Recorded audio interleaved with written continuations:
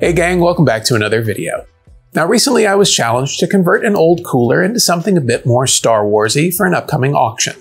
So in this video, I'm going to be doing just that, and I'm taking you along with me. So let's get to it. I started by applying some clear coat to these laser cut panels that I designed in Illustrator. The clear coat acts as a sealant and prevents the MDF from absorbing the top coat of paint and leaving a patchy finish. And after the clear coat dried, I could apply this light cream color top coat and then set it aside to dry. While I wait, I grabbed some 120 grit sandpaper and began to scuff up the surfaces where I'd be applying the panels. This should give the 5-minute epoxy something to hold on to, ensuring that these panels stay put for a long time. Once the panels were dry, I mixed up some epoxy and spread it across the cooler surface and then set my first panel in place. Then I could drill some pilot holes and add some hex head screws for a mechanical connection.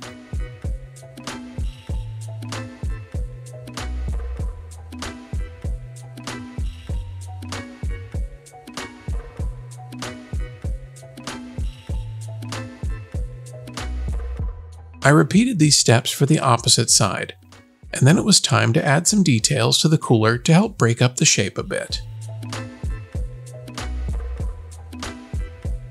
I had 3D printed this piece for another project, and felt that it would be a good addition to the cooler. So I mixed up a bit more epoxy and got to gluing it in place.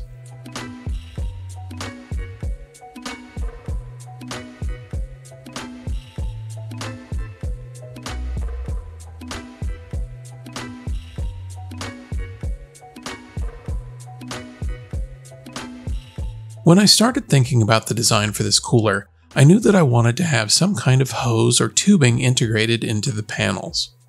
So I took this piece, plus another part that I 3D modeled and printed, and marked out its position on the panel. Then I could use a Forstner bit to make a small recessed mounting hole.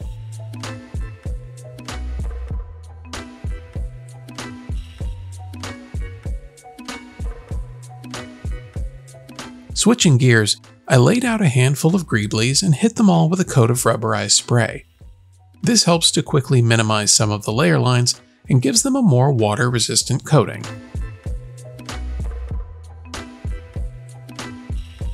I wanted to make a few of these parts more interesting, so I applied a bit of spray adhesive, which adds a fine texture, and once they were dry, I painted them Imperial red.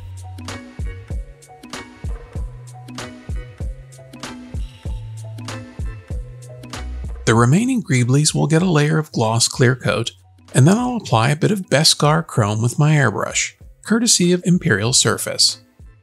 Oh, and be sure to wear a respirator.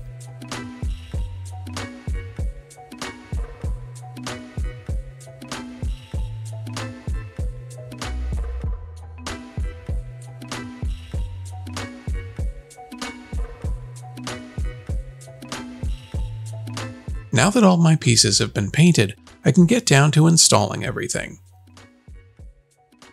Like before, all of these parts will be applied with a bit of 2-part epoxy and some hex head screws as needed.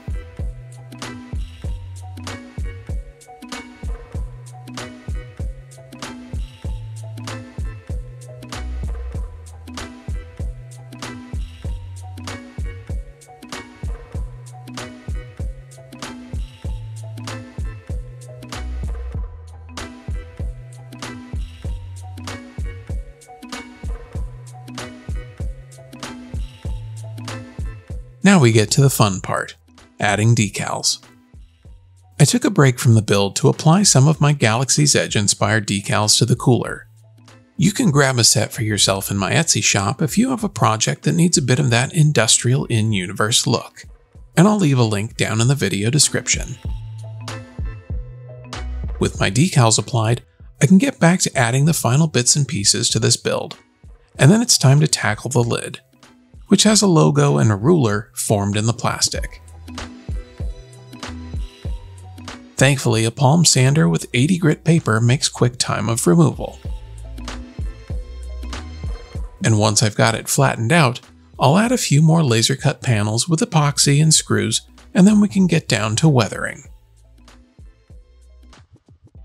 I have a few different videos on weathering, and I'll leave links to them in the video description. But for this project, I'm mixing up some brown and black acrylic paint with water, and I'm liberally applying it across the surface before removing it with a rag. I'll repeat this step a few times until I'm happy with how everything looks. I'll also add in some areas of rust to give all of our greeblies a bit more of a realistic appearance. Then it's one final check, and I think this cooler project is complete.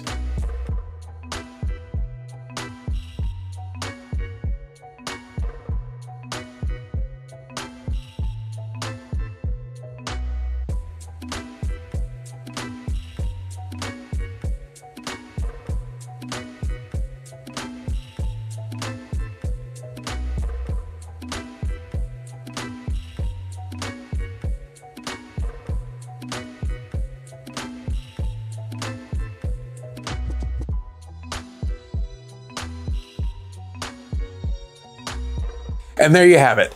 A cooler that'll work for an Imperial or Rebel base on any planet of your choosing, except for maybe Mustafar.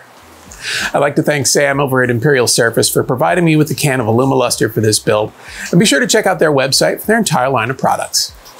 Well, that's going to do it for this one. Be sure to like and subscribe if you haven't already, but most importantly, go make something.